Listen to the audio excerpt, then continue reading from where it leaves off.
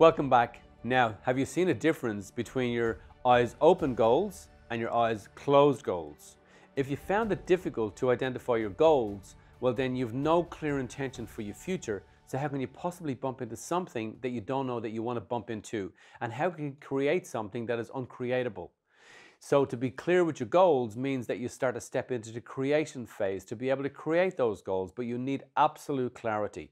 If there was a difference between your eyes open goals and your eyes closed goals, that is absolutely perfect, because now with your eyes closed, you're getting absolutely more clarity around where you want to go to. Now it's about who you are. Let me explain what I mean by that. If you and I go into your kitchen and we're going to bake a cake, and we want a particular type of cake, well, we'll look through the cookbook and we'll have a series of ingredients. We got to take those ingredients and we got to measure out the sugar, we got to measure out the flour, we got to bind them together in a particular way, we got to cook it at a particular heat for a particular amount of time to get the outcome that we're looking for, the cake. That's how you bake a cake. Goals, aspirations, future dreams are absolutely the same. The formula applies. In other words, if you don't have the ingredients for the cake, you can't get the outcome. If you don't have the characteristics for the dream, you can't create the reality.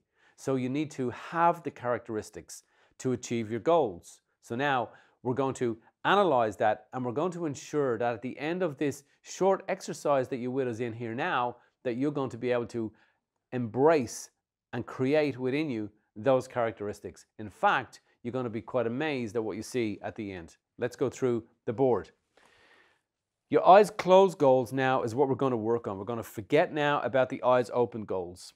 Now you need to list down the characteristics that you need to achieve these goals. Let's say, for example, you want to become abundant, and you're going to be the one that wants to become abundant, and you've been in a relationship for quite some time. Well, if you're in a relationship for some time and together you're trying to create abundance and your partner hasn't done it, well then it hasn't happened. So that means that you're going to have to take charge and control here, because they've been as creative as they possibly can. So that means one of you is going to have to take a leadership position when it comes to abundance. If that is your drive and your desire, you're going to need the characteristic to achieve that. So you need to be independent. Even in a relationship with your partner, someone needs to take charge and control. So you'll need to be independent. You will need to be, for example, be able to step into your leadership power. Hey, I'm going to make us abundant. I'm going to do these things to create abundance. So these are the characteristics that you need. Now, I'll help you with some. Strength, creativity, courage, clarity, resilience, discipline, determination, self-worth, dedication, honesty, emotional control, leadership, teamwork, independence. So there's a whole short list of characteristics that you can use to identify each of your goals and then write the characteristic associated with achieving this over in this chart here. Now you're starting to see who you need to be, who you need to become, the power that you need to step into. We come along then, and I want you to write down the non-existent characteristics. That means of these characteristics that you feel that you need, what's missing? Because remember, like the cake, if one of the ingredients is missing, you will not get the outcome. So which of the characteristics from here do you feel that you do not have? Then list down your current strength characteristics. So who are you? So what characteristics do you feel that you really own? Are you in emotional control? Are you a great counselor of other people in your family?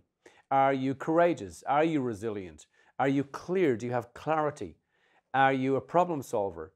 Are you a diplomat? Are you able to get into situations that get highly emotional and then walk away from those situations? So are you very good at emotional control? So write down your consistent strength characteristics, who you are right now. Now you're seeing who you are, who you need to be, and who you're not. And that is a very, very important part of this whole process that we call the quantum affirmation collapse process. See you in the next video.